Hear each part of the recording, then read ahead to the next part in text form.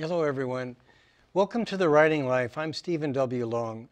And it's interesting that each guest makes me think a little bit, it's a shaded response.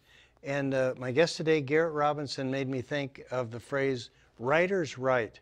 And that's, it's obvious, except that, as I've said so many times, people want to have written.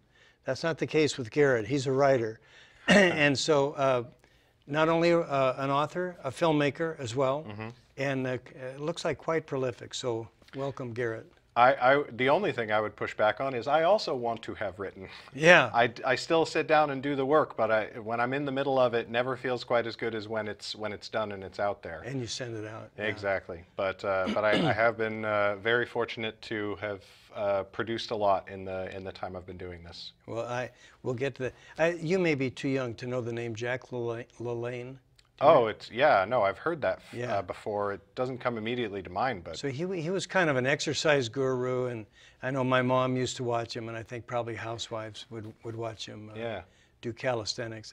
And he said, I don't like to work out, but I like the results, and that's kind of you. Yes, exactly, exactly. I like having published books, but in order to have them, you have to write them. You know you've got to do it. Exactly. Okay, I really want to talk about this, but let's get the filmmaking out of the way. Okay, yeah. So tell me about that. What kind of films? I think I read that you kind of worked toward a more traditional approach, kind of a Hollywood approach, and got tired of that?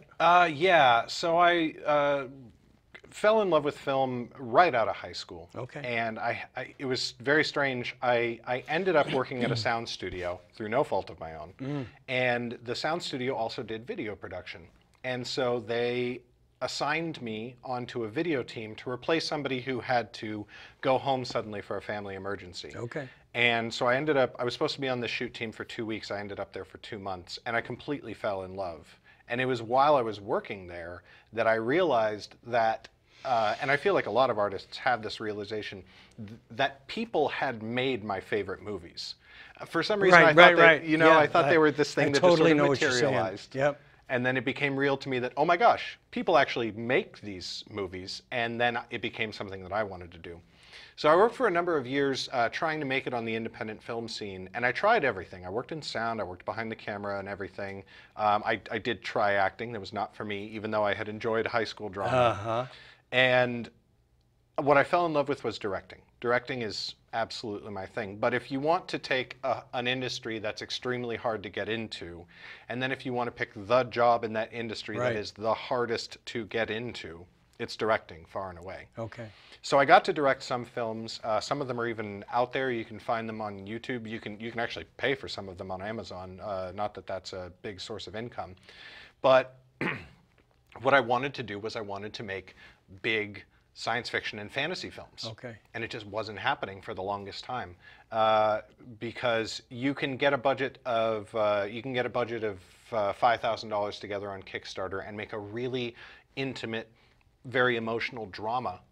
And I did that a few times, and it was great. It was tremendously fulfilling, but it wasn't exactly where I wanted to go. And you can't transition from that sort of work into epic fantasy. Okay. So my friend one day just said, you've been writing these stories and creating these stories as scripts. Why don't you try turning them into books? Because that's interesting. Yeah. I sort of envisioned it the other way around. I thought the books maybe came first, but no. No, it was, in terms of the overall timeline, when I was a teenager, I thought I wanted to be an author. Okay. And I You did that. ended up doing it. But it was out of high school that I found filmmaking, and that became, honestly, truly my first love. One day, I will get the opportunity to probably turn these into movies, which would be the product of, many years of work. And at that point, I'm just going to dive into it head first, because that is just something that I love. But the way that my friend pitched it to me was, imagine if you could walk into a Hollywood pitch meeting and say, I have a script that's based on a best-selling book that I also wrote, so I own the rights to it. So if you want to produce the movie, which any studio worth their salt would want to do if it's a New York Times bestseller, let's say. Sure. But then I can say, if you want to produce the movie, then you have to bring me on as well. Little kind of a side note to that, Dances with Wolves was a screenplay, and the author was a friend of Kevin Costner who told him that'll never get made like that. Right. Write a book, and then we'll make the screenplay from the book, which Yeah. is a little subterfuge maybe, but Totally. I mean, it's whatever you can do to make yourself more appealing, especially in that world. It applies if you're going the traditional publishing route as well. But if you have some clout, that just makes people much more attracted to working with you. sure. So back up just a minute. You said you can't make the transition, that you've done the drama, Yeah. but that doesn't transition. Is that a matter of budget? It's a matter of budget, and also there is this was my experience, and this is not everybody's experience. There was an experience in filmmaking that you are the last thing you made. Right, right. You really have to find somebody who's willing to take an unusual chance on you if you have only made drama and then you want to transition to Okay. something like fantasy. So people don't like to make lists of their favorite anything, books, movies, whatever, but I can say without question, my favorite movie of all time is Lord of the Rings. Okay. And that's also my favorite book. It's just, I mean, look at what I write. Right, right. But Peter Jackson, it took him a very long time to get a studio to trust him to make those films, because he started off making kind of schlocky horror movies. Really? And what he did to make that move was he perfected his special effects. And he said, listen, I can do special effects when it comes to horror. I've got a whole special effects house who knows how to work with me. And here is a demo scene or two of how we would treat this material. And of course, it's Lord of the Rings. It's the best-selling book of the 20th century, et cetera, et cetera. And that was how the studio was willing to take the chance on, here's this guy who's only directed horror films. Right. We'll give him a huge budget to make these movies. But even then, he had to go through every studio in Hollywood. He had gone to straight to Warner Brothers. He'd gone to Paramount, everybody, and finally New Line was the one who was. They said, okay, we'll give this a shot, and I mean that panned out quite well for them. It's interesting, the hit and miss aspect of that. New Line hit it. Yeah. I read an interview with the publisher who turned down Harry Potter. Harry Potter. Oh man, that story. Yeah. So, what are you going to do? Yeah. You take your best shot. Well, Life of Pi. Do you know that? Yeah, absolutely. So, a friend of mine, her agent, not agency, but the guy. He turned that down. He said, I can't imagine anybody reading this. Oof. So, and it really is, which is maybe another topic, but I think this will resonate with you. It really is a matter of taste sometimes. Very much so. And I think, not to denigrate the public, but I think sometimes they don't know what, I mean, there's so much to choose from.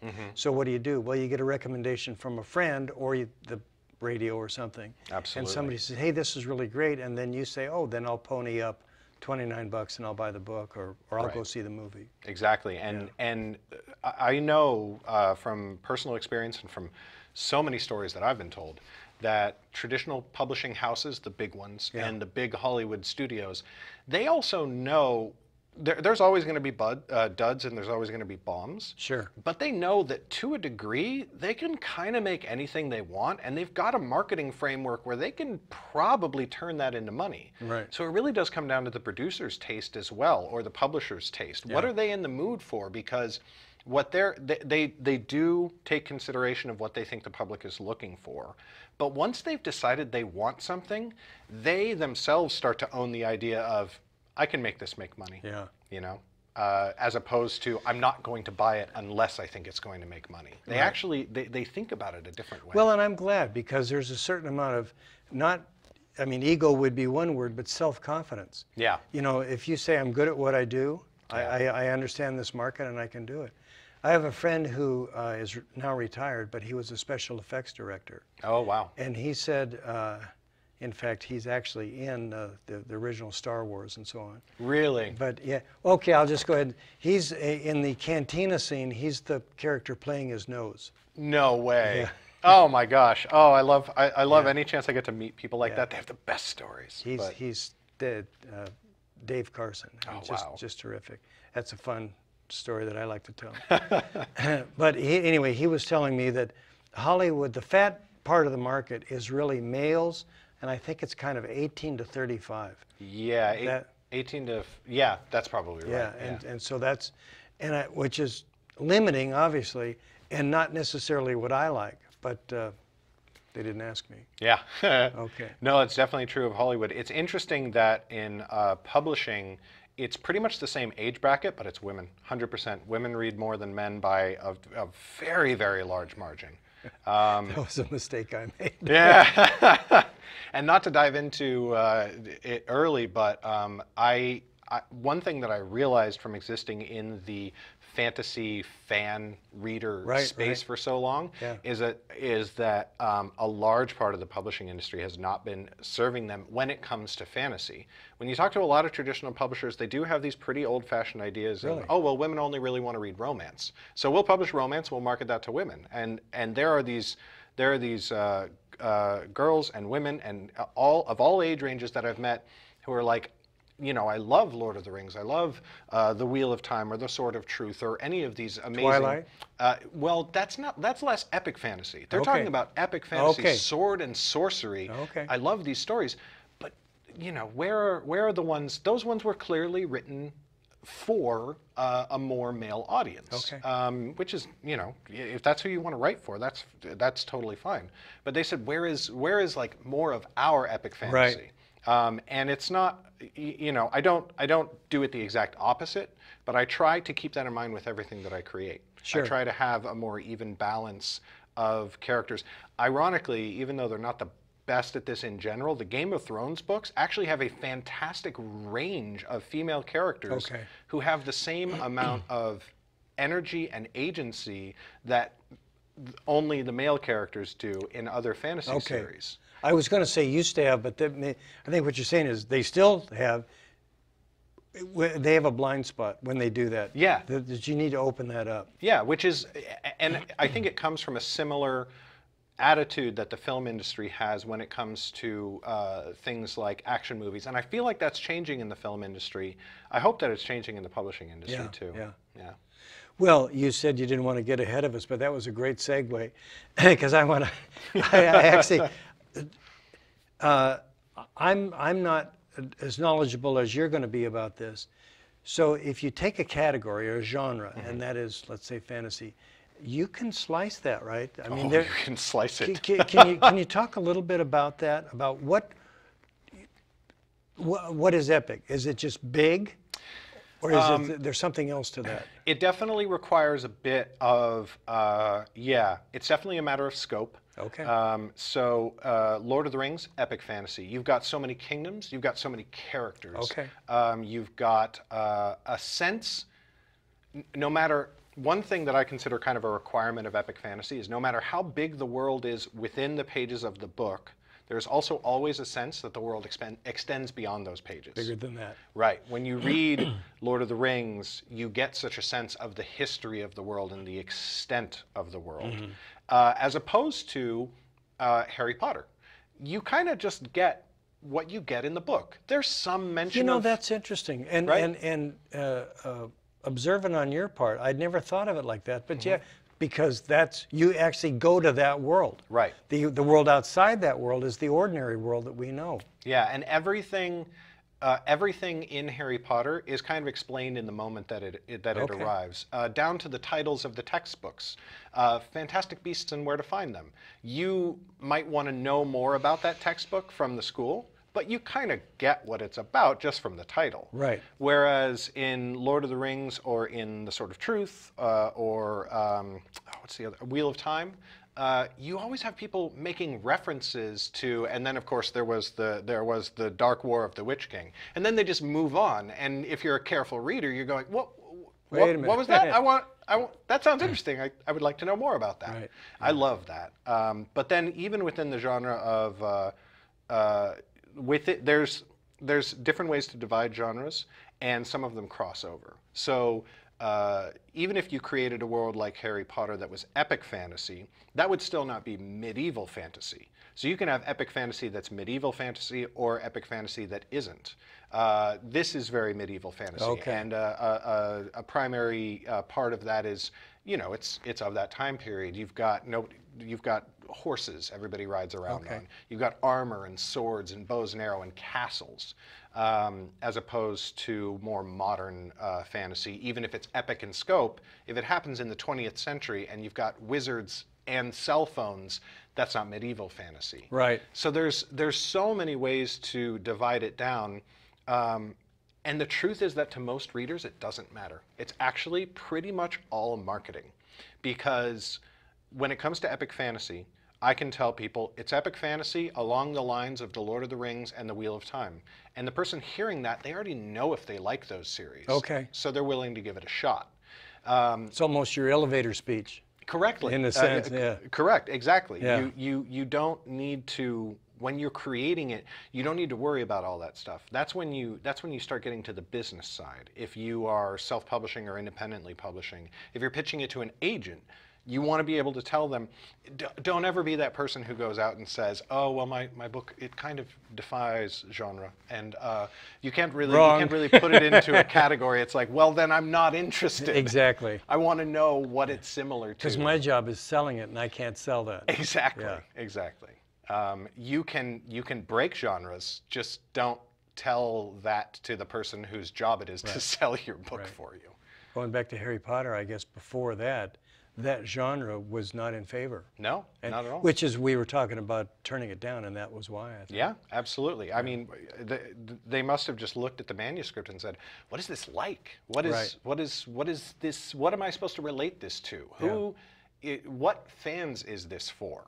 And so I don't think that should be a primary consideration when you're creating your story. Right. But again, it's going to come afterwards. And it's going to be a combination of that and the strength of your actual work that's going to determine whether people are interested. I hope it always comes back to that.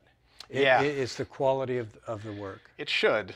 It doesn't always. It doesn't always. There are people who, you know, I would never name in a million years, but there are people out there publishing books right now, and every time they put out a new book, I give them another shot, and I pick it up, and I'm just like, oh, it's not good, but they're successful. I had a teacher who commented on one of those people who we're not going to name, and she said, I think he's writing past his sell-by date. It's a little stale. Yeah. And you know what? That is always going to come down to personal preference. Of course. So fair play to them, and I don't begrudge anybody their success unless they're an awful person in some other way. But somebody who's just... It's not, in that case, it's not the work, because they do have an audience. There's certainly successful authors that I just don't care for, and I just choose something else. Not my thing, yeah, exactly. That's okay.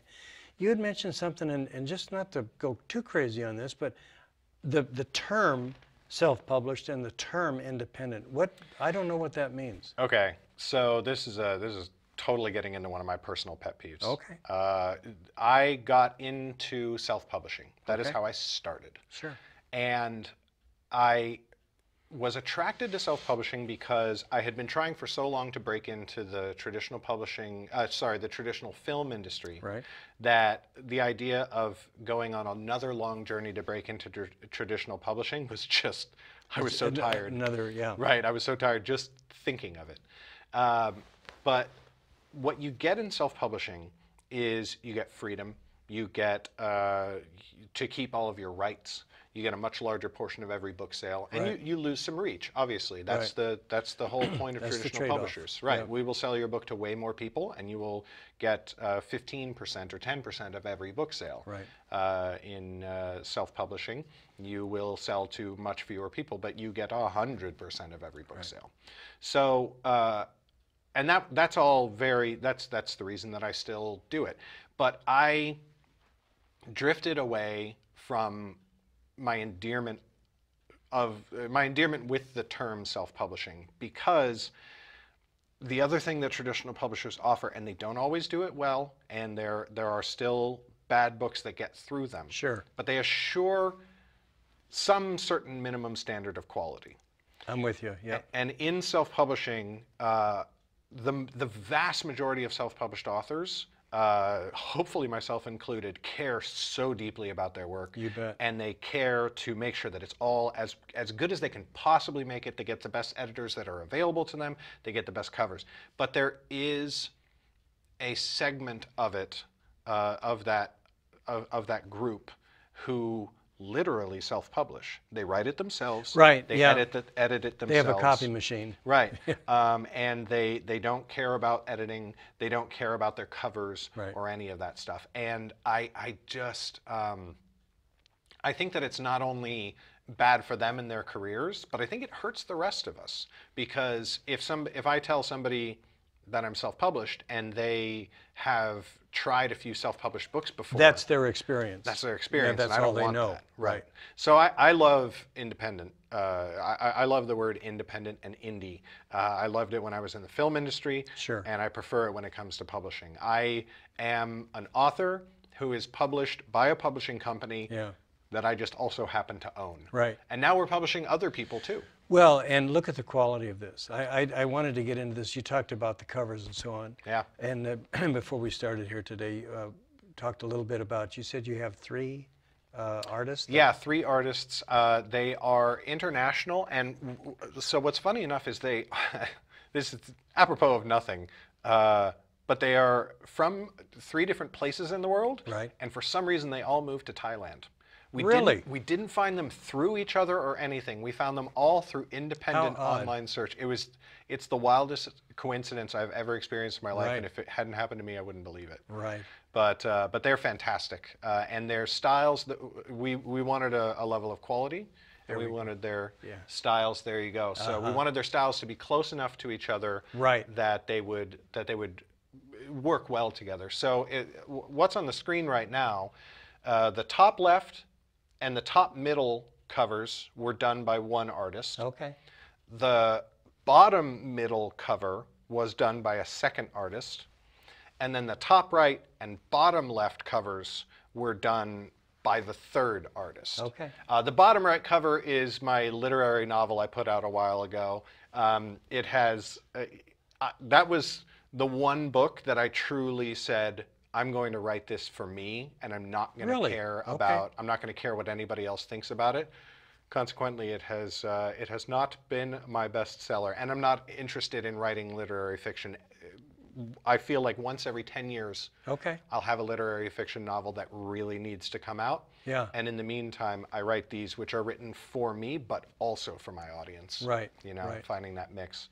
But the artists are fantastic. Well, yeah, and as you can see there. Before we run out of time, I really want to talk to you about your process. So on your website, you were talking about you can have it all in a sense. You can have a career and the family and everything. And in fact, you said, I have a career because I have a family. Right. They need to eat. Yes. Yeah, exactly. Yeah. So when you're writing, let's say that it's time to come out with another book, and you sit down, you're going to do that. Is this part of it is marketing, I guess, or part of it is commercial. You're thinking about you need to sell this thing, but then do you come into this with a kind of an inkling, if this is a standalone and not a continuation of something else? What motivates you? What inspires you? Where does this come from? Well, I think that in this profession, whether you are independent or whether you go with a traditional publisher, you have to wear 2 hats, and Right. you have to take them off and on, not just at one point. Gotcha. So I sit down and I start fleshing out my ideas before I start the actual work. Okay. Once I've got the ideas, take off the art hat, put on the business hat, and Okay. say, how is this going to be more appealing? And that modifies the existing work, but you have to start with that existing work. I'm sure there are some people who do it out there in a way that's not skeezy, but it feels very skeezy when someone sits down Right. and goes, what is going to sell? I agree. Because if you don't even like the genre, I see this all the time where It's people... like paint by numbers. Right. Yeah. And they decide, I see people all the time who decide that they are going to write romance because romance readers are very voracious. Right. And they sit down, they write, they actually can get successful doing it. And then they go, okay, now that I'm successful, now I'm going to go write fantasy or sci-fi or whatever I really wanted That I to write in want the first to, yeah. place.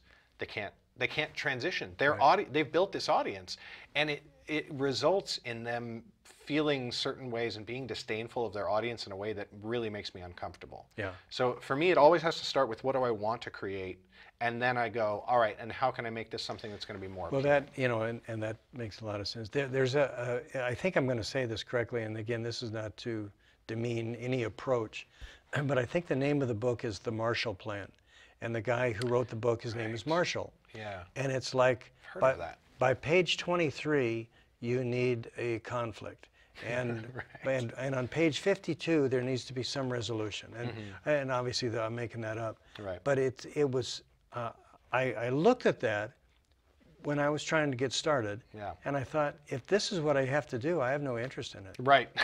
There's no spontaneity, there's no joy in that. You're just filling in the blanks. Yeah. So I didn't want to do that. I actually have read a bunch of advice like that, which I will actually start out with in the beginning, because there are certain things that, like, you should have a first, second, and third act, and those breaks should be clear and everything like that. So I'll fill in sort of and get to the point where I've got maybe 3 or 4 pages of outline that's been very sort of much a little bit by the numbers, and then I take the book and I throw it away and I go, all right, now how do I make this something that I'm actually going to care about, Right. that I really love, and that becomes, and then all the structure gets, so I feel like that's laying a foundation upon which then you actually design the house. Right. So again, like you said, there's as many ways to approach writing a book as there are writers. And I feel like it's just got to start from. So do you think that your work is plot-driven or character-driven? It's okay. So the way And that and it can be both. yeah. So well, it's a little bit of both. Okay. It's plot-driven, but the characters are in the driver's seat. I always start with characters, Right, okay. and characters are Well, always that the tells most, me it's character-driven. right. But to me, Stephen King famously loves his characters and says, "I would never ruin a book with plot." And I'm like, well, but then what do the characters do? How do we figure out who a character is if nothing happens to them and if Right. they don't do anything? And it's like, well, obviously something happens to them and they do something. Well, that's plot. Right. Yeah. So I start with the character and I go, what's going to be the most interesting person? Who do I want to tell a story about? And then what is going to take them to the limit? What is going to make them question themselves? What is going to pit them against the forces that exist in their life the most? And that's my plot. Yeah. Yeah. Yeah. So I love the words. To me, that's character-driven, or that's the way that I was taught. And I have to comment on Stephen King, or really any of these very successful authors who say something and as if it's bizarre, and really it's not. Yeah.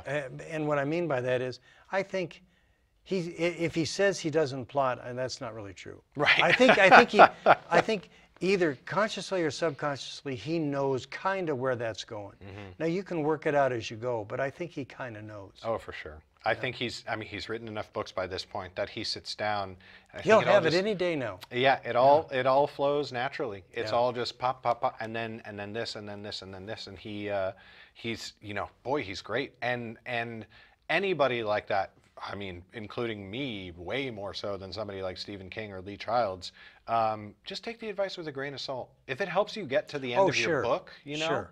then it's good advice. And if it stops you from writing or makes you makes you less pleased with your product personally in any way, makes you less pleased with the final result in any way, toss it out the window. Your creation. How Yeah, about that? exactly. There you go. Yeah. No, I'm with you. Yeah. We're out of time. Okay. Thank you so much. Thank that was you so much. Terrific. Absolutely. I love that you're so active. I love that you're prolific. Thank you. Yeah. It's a lot of fun. I like this job more than any I've ever had. Yeah, it's an inspiration to me as well. Thank you. Folks, that's it. Boy, that was fun. Tune in again. This is The Writing Life. I'm Stephen W. Long. You can write to me at my website, stephenwlong.com. Write to Garrett. I think you're happy to write back. Absolutely. Yeah. Find me on YouTube as well. Oh, that's right. Yeah. Yeah. So I think Caroline had that up there. Cool. Folks, thanks. We'll see you next time on The Writing Life.